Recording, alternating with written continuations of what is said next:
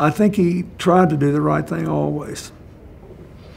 I think that history will be quite kind to him in his presidency.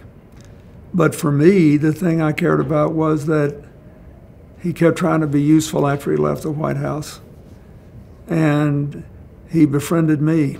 Then when the tsunami occurred, President Bush 43 asked his father and me to work together to help raise money and highlight concern for it, because it was a long way from America, but 250,000 people were killed. It was a disaster, and it could have destabilized Indonesia.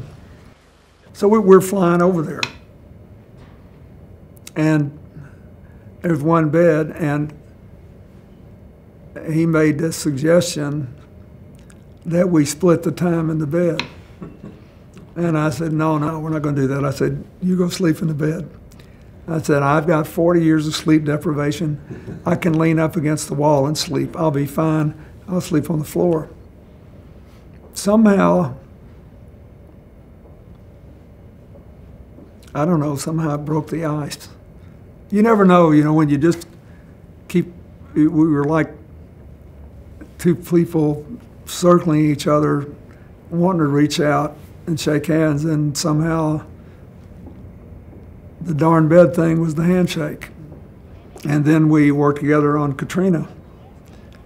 And it was great what we did. We both raised money, what money we could, for New Orleans.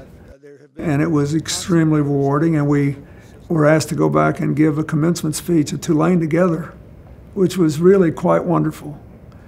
And in a world where everybody's just gutting each other all the time, I thought it was a good thing to show. It's been one of the great joys of my life, my friendship with him.